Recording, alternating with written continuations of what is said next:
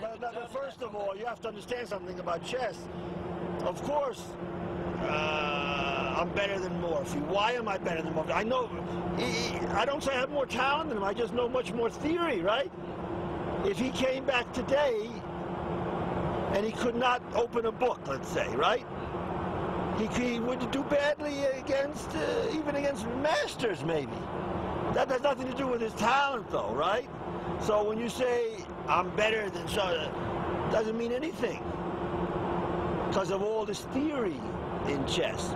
Now, if you were to say, am I the most talented player, that's something else. Are you the most talented player?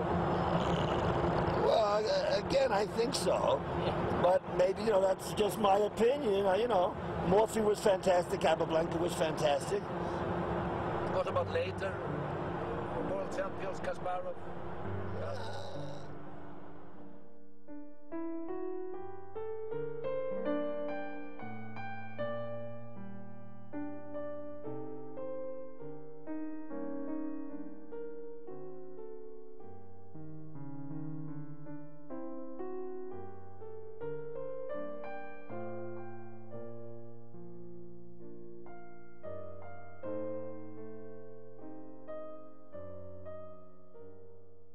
Hello everyone, and welcome to another chess game of Paul Morphy in the Paul Morphy's chess game series. And in this game, Paul Morphy has the white pieces, and his opponent is a player with no name. This game has been played in New Orleans in 1855. And as you can see, Paul Morphy is playing without one of his rooks. He surrendered one of his rooks before the game. And that's a huge disadvantage for white. And Paul Morphy starts the game with playing e4, e5, knight to f3, knight to c6, bishop to c4, bishop to c5, b4, bishop takes on b4, c3, bishop to c5, d4, all the standard moves by Paul Morphy. E takes on d4, c takes on d4, attacking the bishop, bishop to b6, and after this move, Paul Morphy castled d6, knight to c3, knight to a5, bishop to d3, bishop to g4, bishop to e3 defending on d4, queen to f6, but then Paul Morphy played knight to d5, attacking the queen, queen to d8, h3, asking the bishop a question, bishop takes knight, queen takes bishop, knight to f6, and after this move, Paul Morphy played bishop to g5, and this game gets more interesting after bishop to g5 because it looks like Paul Morphy blundered his d-pawn. That's why black happily captures the d-pawn with the bishop. One more time, Paul Morphy played a very interesting move, and he played e5. He is sacrificing everything like a madman.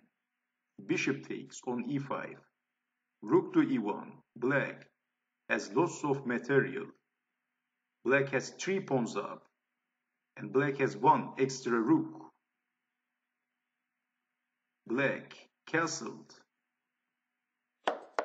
Paul Morphy played a very aggressive move, and he sacrificed the exchange. Rook takes bishop, believe it or not. Pawn takes rook, what else? And now it's more clear for us to see Paul Morphy's real intention. Now it's more clear. It's white to move.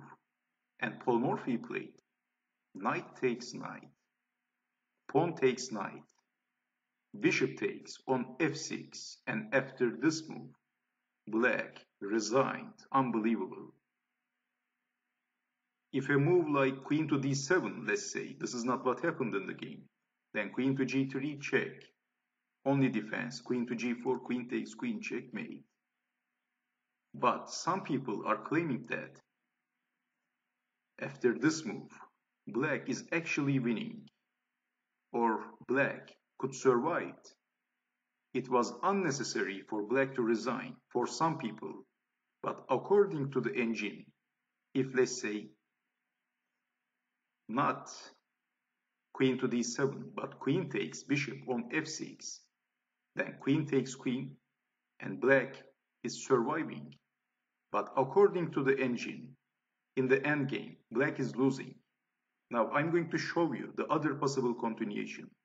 I'm going to demonstrate the other moves, but it's a very, very long line, so I'm going to show you as fast as possible.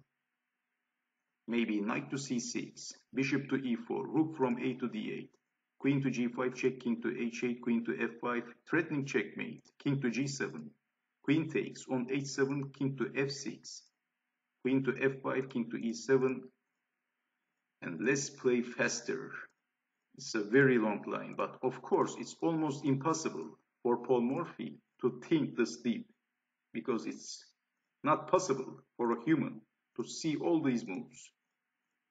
Maybe rook to b5, h4, f5, g3, c5, king to g2, king to d6, h5, rook d to b8, king to f3, rook to h8, queen to a6, let's check, c6, queen to a7, rook takes on h5, queen to f7, rook to h1, and let's play faster, queen to f8 check, king to d7, queen takes on f5 check, king to c7, queen to f7 check, king to d8, queen to f4, rook from h to a1, queen to d6 check, king to e8, queen takes on c6 check, king to f7, queen to d7, king to f6, queen to d6, king to f7, queen to d5, king to e8, queen to e6, king to d8.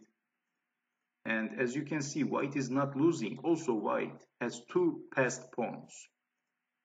Queen takes on c5, rook 1 to a5, queen to e3 check, king to f7, queen to b3 check, king to e7, queen to g8, rook to a8, queen to g7, king to e6, f4, rook to a4, queen to g6, king to d5, king to g5, rook to d4, f5, rook to e4, f6, rook to b8, king to h6, rook from e to e8, queen to f5, king to d4, f7, and black is losing, rook to f8, king to g7, king to c4, g4. Actually, it's impossible for black to stop these pawns. Rook b to c8. And what would you do in this position if you had the white pieces? Of course, the correct move is queen takes rook. If you find this move, congratulations. Rook takes queen, g5, king to d4, f-pawn promoted to a queen, rook to c7, king to h6, king to e4, g6, king to d5, queen to f5, king to d6, g7, rook takes on g7, king takes rook, and it's all over for black, according to the engine. That's why black resigned. After this move, bishop takes on f6. But those 82 moves is only possible if black would play it flawless against Paul Morphy. So black is losing. That's why black resigned. And what a beautiful, aggressive chess game by Paul Morphy. He sacrificed everything like a madman, but eventually he crushed his opponent. So I hope you have enjoyed watching this video, and I hope to see you next time. Take care.